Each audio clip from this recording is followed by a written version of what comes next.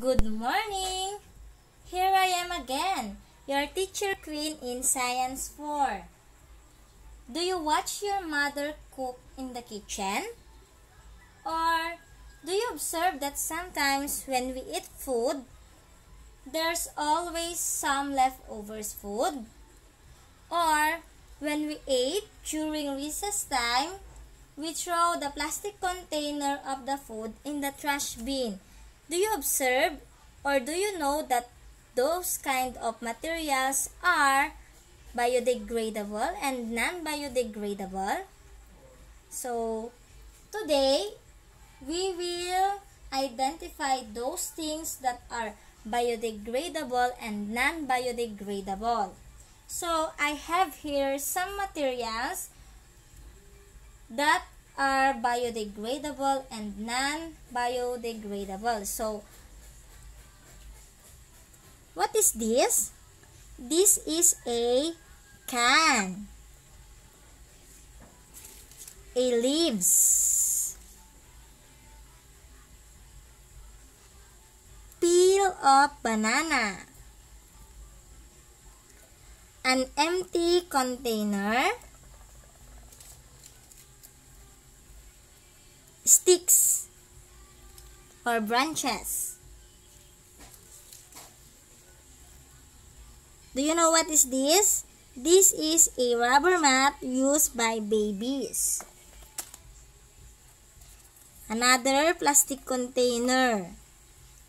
And the tip of the Pechay Bagyo. So, we will identify what are the materials that decay or not decay. So, when we say biodegradable, these are the materials that decay with the help of the microorganisms that we don't see. And when we say non-biodegradable, these are the materials that do not decay. Even so many years pass, it will not decay. So let us find out what are these materials. Are you ready? Very good. So, let us now identify this kind of materials that are biodegradable and non-biodegradable. So, first, this rubber mat. Does it belong to biodegradable or non-biodegradable? Very good.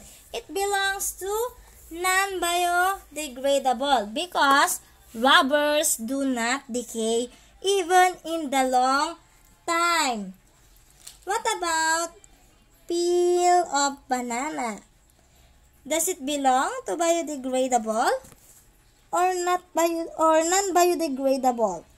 Yes, it belongs to non-biodegradable because it will decay. What about an empty can? Yes, very good. It is non-biodegradable. What about this one? Okay, very good. It belongs again to non-biodegradable. And the leaves.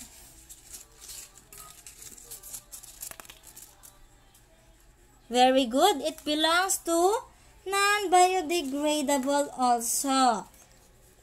And the sticks. Yes, it decay for some times. And did you know that non-biodegradable materials become a fertilizer when it decayed? Yes. When these microorganisms help these materials decay, it becomes part of the soil and it nourishes the soil that helps the plant to grow healthier.